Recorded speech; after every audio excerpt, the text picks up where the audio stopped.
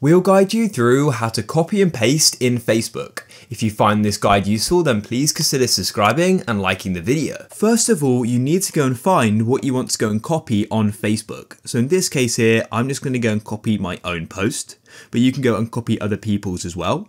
And so then all you need to do is place your finger on the text like this and hold it down until it selects it like that. And as you can see, we then get the option for copy.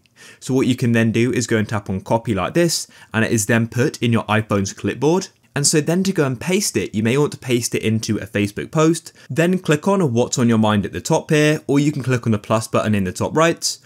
And then all you need to do is click once to go and open up your keyboard, and then you can go and click again, and it'll go and give us the option for paste. So we can then paste what we just copied. So let me paste it. Just like so, and it's just that easy.